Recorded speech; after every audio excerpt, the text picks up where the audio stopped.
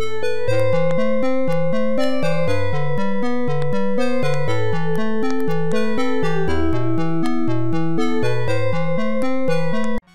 and welcome back to Lorefent Gaming Plays Ultima 6 The False Prophet PC version. I'm your host Lorefent. In part 19 of Ultima 6 The False Prophet walkthrough video, we're going to Shrine of Sacrifice. After that, we're going to swap out Jaana for Julia. As always, like, comment, and subscribe to my channel for more classic modern games just like this. Do not forget to hit that notification bell to be updated much more. In the last video, we did get the Rune of Sacrifice. With the mantra and rune now for this video, we're going to go ahead and cleanse the shrine. Let's do it. From the Minox Stone Circle, you want to go south. That's why I ended the video there. Probably should have ended exactly at the sawmill, but that's fine. You get to the sawmill. This is the sawmill. Yeah, we're going to go ahead and use landmarks to help you out on that. No victory roll or anything like that this time. Very sorry. Now, read the description above why I had to omit one song. I most likely will put another song on there, probably the victory dance one. You hear in the background. So, once you get to the sawmill, go south a little bit, then look for the path and go straight east. You definitely want to cross this river. Now, you need swamp boots. You don't have swamp boots, you're going to have to survive the swamp until, of course, you have enough reagents or so to cure yourself with the spell magic. That's a circle 1 spell for everyone. So just keep on going like I am. You just go follow the pathway. Eventually, you're going to hit a dead end. Yep, that's right. Before that, we're going to get in a combat with a Hydra. Not too hard.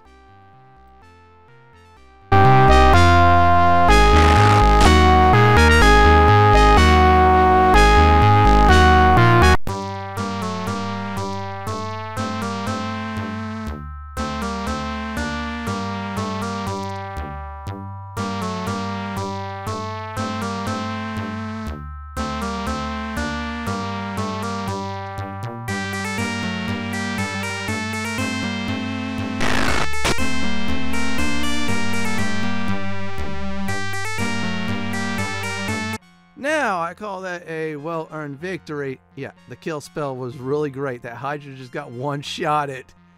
And that Hydra did some very nasty damage to me. So, if I face more than one, I'll have to be careful in the future. Yeah, I'm like the DPS of the party now. So, let's go ahead and, of course, switch our, I should say, weapons. There you go. Always be prepared. So, just keep on following the pathway. Eventually, it's going to hit a dead end. In other words, the mountains.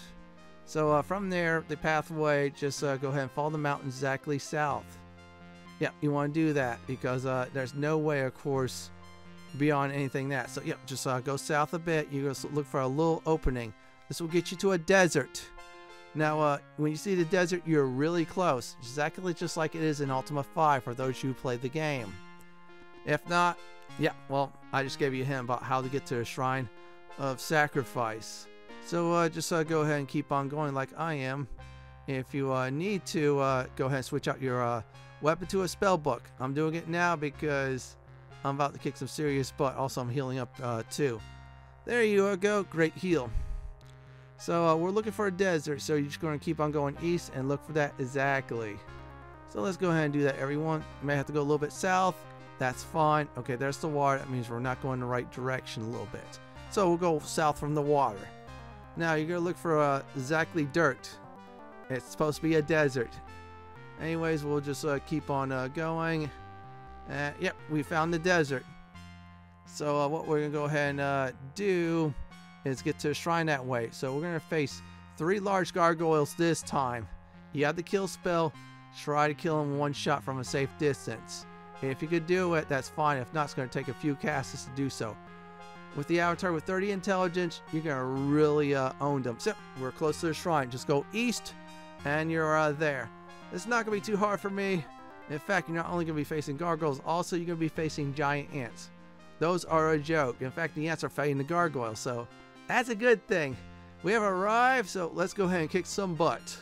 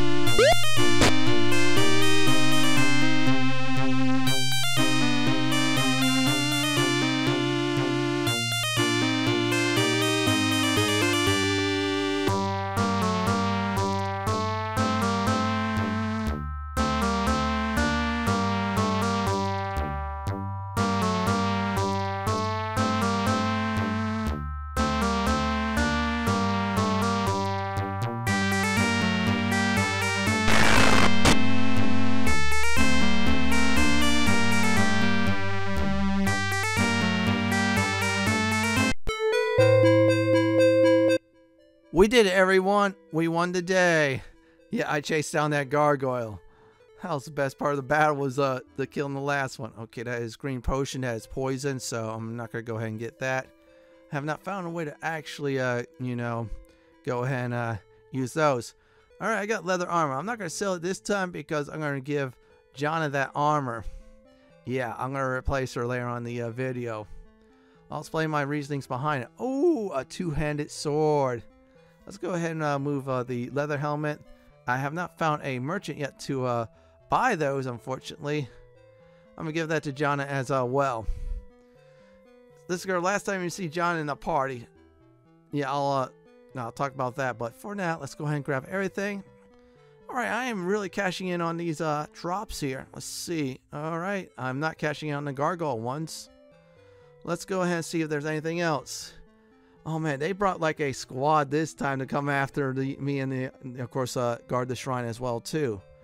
That is some crazy stuff. Let's go ahead and do that. You see a dead body, you see a throwing axe, and more throwing axe. That's all the gargoyles have. Kind of wish they have spears. Just saying, spears are great to sell. 10 pieces of gold to max in Britain. Just gave you all a tip. We're almost done, so once we are finished, we're going to go ahead and go to the shrine, you guessed it, of sacrifice. Now we have arrived, so what we're going to go ahead and do is use the moon, I should say the rune. Go ahead and use the rune of sacrifice. Type the word C-A-H, Ka, just like a raven or something. There you go. Now we're going to take the moonstone of sacrifice, and there you go. We have total 6 moonstones. So good news is we're really doing good progress in the game. Okay, that's the pan pipes. We'll ignore that. And there's 1, 2, 3, 4, 5, 6. Now you only notice 5 runestones because I had to return 1 intrinsic when of course I did the Shrine of Honor. Let's talk to the altar. You see the altar of sacrifice. As you kneel before the altar, a mystical voice sounds in your head. Thy deeds serve as an example to all. Do you wish to meditate the altar? Yes. Speak the mantra of sacrifice. Ka. Ka, ka, ka, ka, ka, ka. The universe is so vast and so ageless that the life of one man can only be justified. It's going to keep going like that. By the measure of his sacrifice. There is naught else for you to learn here and now. Return when thy journey has progressed further. Okay, this is a very good shrine for party members who are not, I say, spellcasters. In other words, when you level up, you gain 1 point in strength and 1 point in dexterity. Only use the shrine if when, of course, one of those stats are at 29. I decided to do it at 30 anyways for spirituality. You know, I mean, that's a better one. Yeah, so it's alright shrine, but like I said before, it's only good for anyone that cannot cast magic. So what I'm doing at this time is splitting up Jaana's inventory among the party members. You're asking, why is that? Well, Julia's about to join the party. Now, Jaana has some good dexterity starting out, but if you level her up, you max out her dexterity, you guessed it, by 7. That only leaves you 3 points in strength, since you cannot use magic. Julia, on the other hand, caps out at 6. Then she has 2 levels to get strength up. She starts out with 21 strength, so that's 27 strength and 30 dex versus 21 strength on Jaana and 30 dex. Both of them can't cast magic. It sucks. So we're almost done, of course, with taking Jaana's gear and transferring around everyone. There you go. Next up is you two. Definitely drop her off. So let's go ahead and do that. I'm going to go ahead and show you all on how to get to you again. This is for people who are new here. So from the avatar center of the character, move right 2. That's how you get to you exactly. So if you want to go directions, go east 2. That's about it. So let's go ahead and do that now. So again, that is right 2. So let's go ahead and use the Orb of the Moons. That's a very useful tool, I'll say. Let's go ahead and get that. And there you go. Shouldn't be too hard. And voila, that's 1, that's 2. We don't want to do 1 because that'll take us to the void. That'll be bad. Everybody get on in. 1 stop to you. We're dropping off Jaana. He was a good party member, but Julia's a better option for that character sprite. And there we go. We have finally arrived. Now, what we're going to go ahead and do at this time, drop off Jaana in her house, and that's about it. She'll be a little bit miffed. Good news is you could get to recruit her again. Now, Julia cannot, but this is going to be worth it, I say. Just keep Jaana in the party.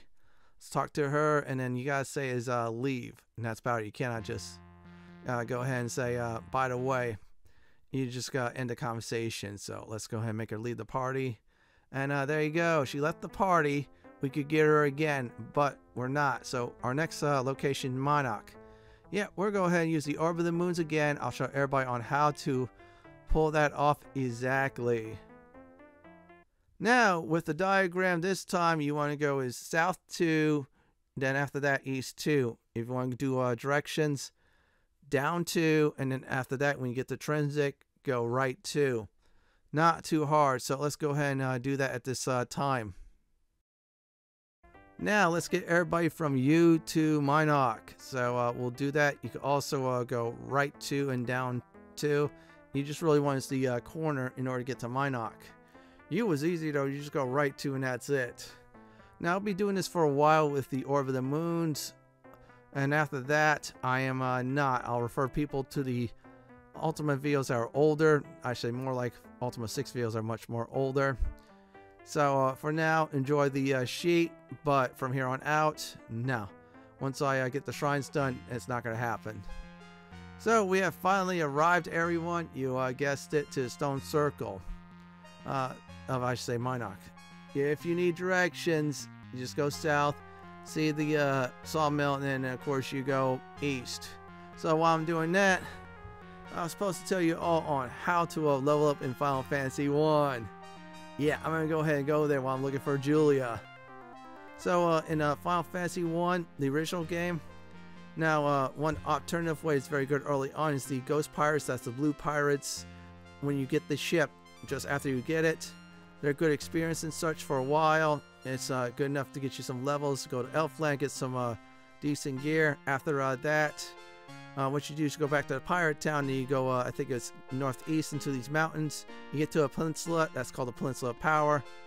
Save your game, and then what happens is you fight them. No one dies, you get a buttload of experience points and gold. Keep on doing that until you get a lot of levels. You really level up that way. And while I was telling the tips and such, yeah, Julia's not around. And oh, by the way, that Final Fantasy tip does not work for a Pixel Remaster. I tried that many times. Square Enix finally got wise and fixed it. Let's try and see if she's in her room. Let's look, and no, she is not there. The one time I really need her, she is not there. Well, actually, I need her in the last video. She pulled the same stunt as well. And yeah, the victory music's playing in the background. We're almost there, everyone. So what we're going to go ahead and do is hopefully get Julia into the party. Where are you at? So if she's not there, good idea at this time is to check the guild hall. I just realized I should have checked it towards the, I think, last episode or so. Around this very time. And hopefully that is definitely her, not the basket lady. UCA, okay, well, I'll not go there, so let's go ahead and type word adventure. I join you if I wish. Join me, join ye, me. I gladly, let's be on our way. Okay, let's go ahead and talk about Julia's stats. So Julia starts out with 21 strength, 18 dex, and 17 intelligence. Now, from I say 3, 4, 5, and 6, we're going to go ahead and get 12 of those dexterity, so that'll be at 30. Now, 7 and 8 will get her to 27 strength. She's really good in that department. Now, we're going to go ahead and use her for a bow and arrow. You're asking, why is that? Well, just like Jaana, she's good at dex, really. That's about it. As for carrying items, yeah, I'm going to just regulate her to light to medium stuff. The priest's probably going to be carrying the skiff. Yeah, you could carry skiffs in Ultima 6 if I remember on one party member or so. So I'm just going to go ahead and give her some bread as well. Jaana has food, so Jaana's okay. She won't starve. Yeah, there's no starvation in Ultima 6. So let's go ahead and get rid of the sling. Yeah, she's designated for that. That is real good. And I gave, of course, Jaana's armor to Julia to save some serious money. I'm still going to go ahead and get some extra ones for this gift. and the ship. You're saying, why is that? Next episode, we're going to humility, or I say New Magentia. Yeah, we're going to start that one off. Let's go ahead and give her 108 arrows back to, I say, Julia. This way she's armed and ready to go. Let's go ahead and check things out before we're going back to Britain to talk to Max. We got some stuff to sell him. Let's see here. Okay, that is fine. She's okay. Oh, the boots. Almost forgot the swamp boots. Oh yeah, I have a few extra ones. So let's go ahead and move that over to, you guessed it, Julia. And there you go.